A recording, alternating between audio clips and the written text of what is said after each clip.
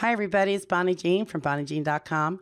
The other day I put an infographic on my website, and with it I added embed code, but it didn't actually show you what to do with that code in order to place this infographic on your blog. So we're going to do that today together. So the first thing you need to do is put your mouse inside the box so that everything highlights blue, and then right click your mouse button and say copy. This will copy this code into your clipboard. Then what you need to do is go inside of your WordPress dashboard and create a new blog post. So we'll go to Post and say Add New.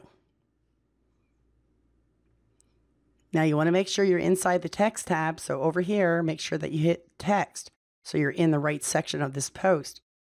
And then what we want to do is we want to go to the top of that, hit Enter twice, and then right click our mouse and say Paste as plain text. And then we want to hit Enter twice again. Now this gives us space below the infographic as well as above it in order to add additional text. Now you'll probably just type in what you want, but I've already pre-typed mine so I can just copy and paste and fill the rest of this post out.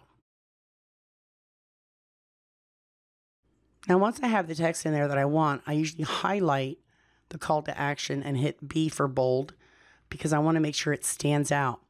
Then I come over to the right here and I'll fill out the other information like the categories that it belongs under. You can enter your tags and your featured image if you use one, which goes right here.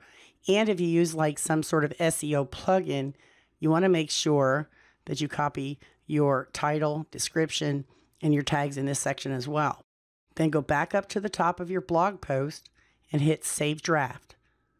It's a button right here. It will show an earth spinning. When that earth stops spinning, we can preview this post. Now hit the preview button. It will open up another page on your browser window, and then we can go to and look what this post looks like. So here, check it out. This is exactly what the post will look like. And when your users come along and they want to view this infographic, it says here, View Image, 10 ways to recycle infographics. They click on that. It will open up another window, a target blank window in the browser. So it doesn't actually take them from your website. They're still there. And they can view this entire infographic from top to bottom.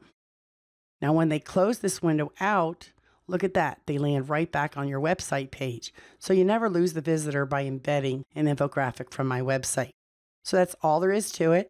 When you're happy with the way it looks, you come back into your WordPress dashboard and hit the Publish button. And that's all there is to it. So until we talk again, you take care, be safe, have fun, and I'll see you soon.